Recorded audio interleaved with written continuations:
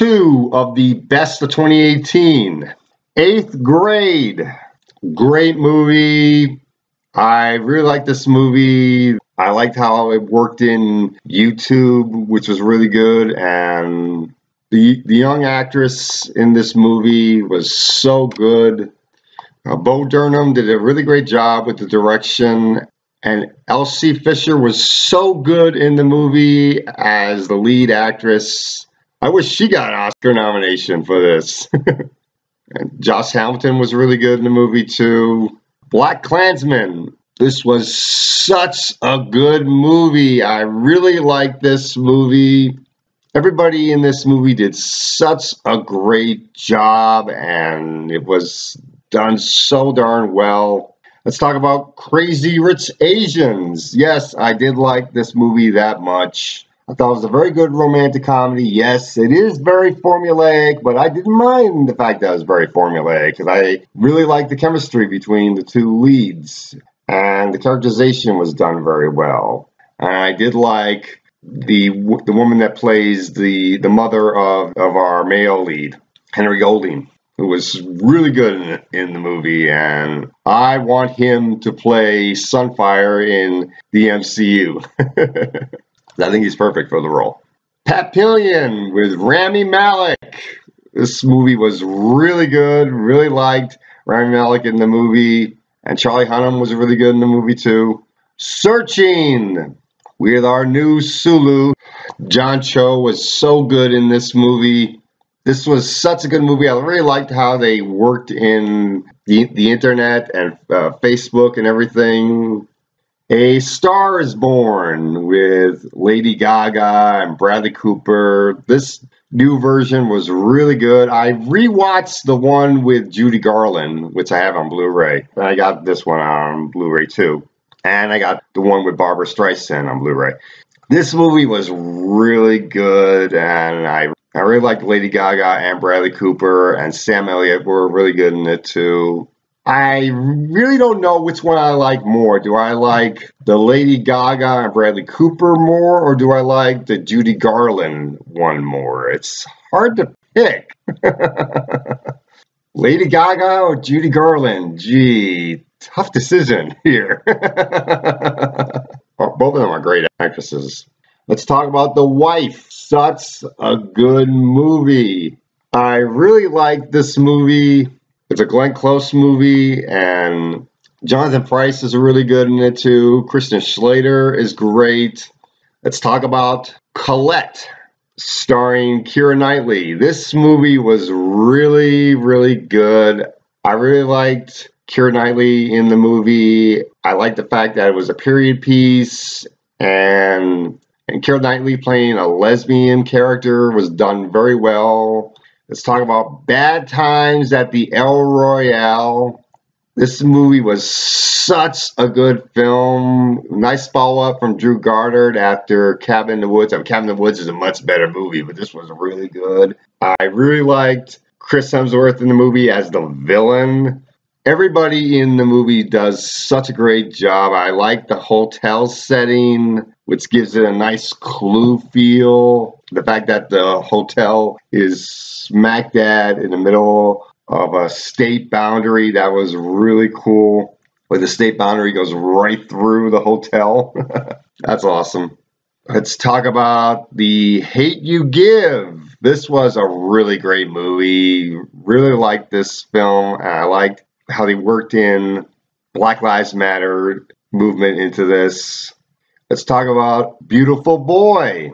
This was a really great movie starring Steve Carell. Really liked the movie, even though it is about drugs and Steve Carell's son that has a drug problem. Steve Carell's got to figure out how to deal with the problem and everything. Mid-90s. This was such a good movie. Jonah Hill's directorial debut from A24. This was such a good movie. It's like The Sandlot with skateboards, basically. It was so good. Can You Ever Forgive Me? Movie gave Melissa McCarthy an Oscar nomination. Wow, that's awesome. Hugh Grant is really good in it. Why didn't he get an Oscar nomination? Let's talk about Widows. Great movie. Another movie that I wish Ocean's 8 was more like. Private War. This was such a good movie and a very good true story. The lead actress looks like Nick Fury in it with that eye patch that she gets in the movie. Michael B. Jordan is back as Apollo Creed's son, Creed 2. This was so good. I really liked Michael B. Jordan in this movie, and he was doing such a great job in it. And I liked how they worked in the fact that he's got to fight against the son of Drago, which was done so well. And obviously, this is Sylvester Stallone's last movie in the Rocky lineup. He's never coming back, obviously. He doesn't die in the movie, but I was almost expecting he was going to die. Instead, he goes to live with his son at the end. Green Book. This is the movie that has Viggo Mortensen and Mahershala Ali. Basically, it's Driving Miss Daisy in reverse. This was a really good movie, but it was not worthy of Best Picture. I really don't think this movie should have gotten the Best Picture Oscar, really. I was fine with it getting the nomination, but the fact that it got the Best Picture Oscar, really? But that's the way the Oscars roll. Spider-Verse. Great movie. Really like this movie. I'm glad that the movie that got the Best Animated Film from the Oscars is not a Disney film. The Disney and the Pixar movies that came out for that year were really good, but Spider-Man Into the Spider-Verse was so good. I like how it introduces Miles Morales into the game. Let's talk about the movie that should have gotten Best Picture, The Favorite. This was so good. Emma Stone, Rachel Weisz, and Olivia Colman. All three of these women were so good. Nicholas Hoult was really good in the movie.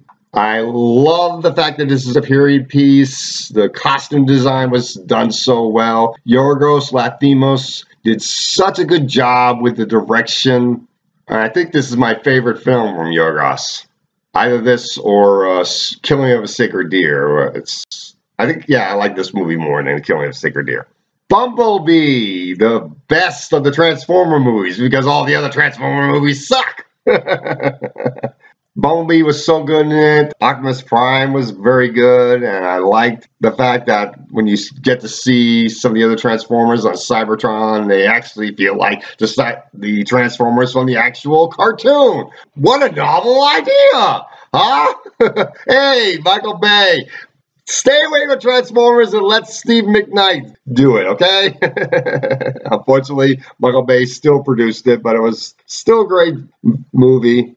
And I like the fact that you can actually tell the difference between the Autobots and the Decepticons when they were fighting. Usually, it's hard to tell who the Autobots, who are the Decepticons. And Haley Steinfeld did such a great job in this movie. I even like John Cena in this movie. And I don't always think that he's that great of an actor. Mary Queen of Scots. Saoirse Ronan is so good in this movie, and Margot Robbie is great in this movie too. Costume design is really good. This movie's not as good as The Favorite, but it's still a great period piece. Vice, Christian Bale as Dick Cheney. Wow, that was really good casting choice. And yet Sam Rockwell as George W. Bush.